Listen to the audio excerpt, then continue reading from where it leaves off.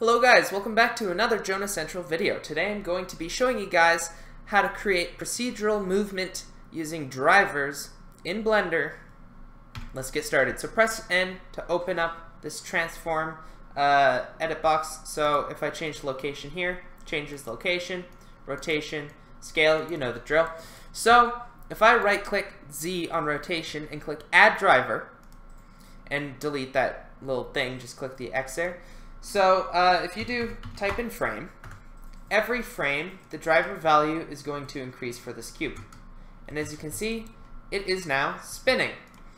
So I'll create a keyframe here and a keyframe here. So if I open this up and I switch to the graph editor, if you're in high school math, this should make more sense to you, but basically all movement, transformations, translations, everything in Blender, all the movement can be adjusted using a graph. This graph has a negative and positive because, as you can see up here, the location is in the negatives. So if I move this more this way, you can see my Y continues going negative, but if I put it on the other side, it starts becoming positive. And that's how Blender kind of does its directions. It's got the middle point right here, which is the smack center of the project, and then from that point on it either goes negative or positive, kind of like a 3D graph. So the reason I brought up this graph editor is because this is basically what animates your movement. So for this green line, for example, as you can see, it starts at 0, so does my cube, and as it goes along this green line, you can see my cube moving along until it reaches right here, which is exactly -9.0334. All movement can be adjusted on this graph. So if I were to create a bend down here, if I press play now, as you can see, it goes and then it bounces back, because that's how I adjusted that movement on the graph. So how this connects to like high school math is you use graphing calculators, or at least that's what we're doing, and what we do is we have expressions, and these expressions create these own graphs. So for example, I'll put a picture up of a linear graph.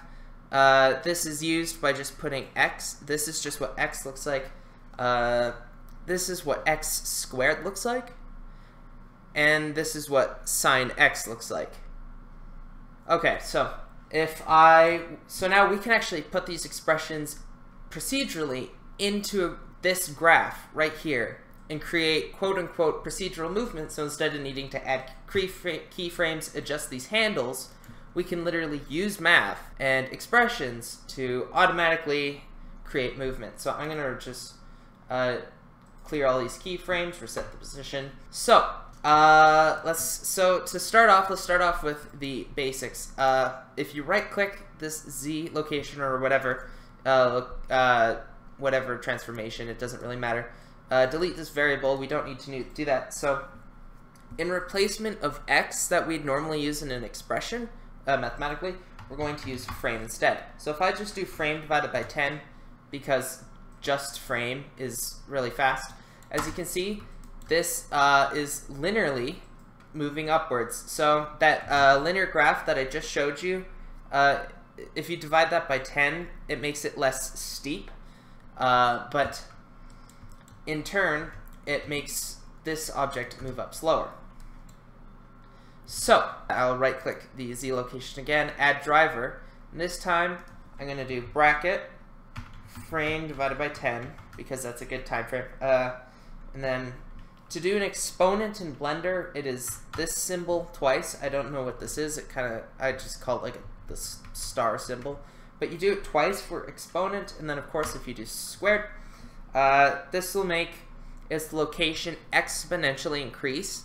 So instead of going up 1, 2, 3, 4, 5, 6, up this graph, it goes 1, 2, 4, 8, and it exponentially increases, and in turn, I forgot to delete that. In turn, essentially it goes faster and faster and faster. And as you can see, it's going to go higher and higher and higher and higher and faster and faster and faster until basically it's going up at the speed of light. So if I delete this driver, one more cool thing that you can do to procedurally manipulate these drivers, I'm going to use Z one more time. This one's probably the most useful, one of the most useful. So if you go sin bracket frame divided by 10,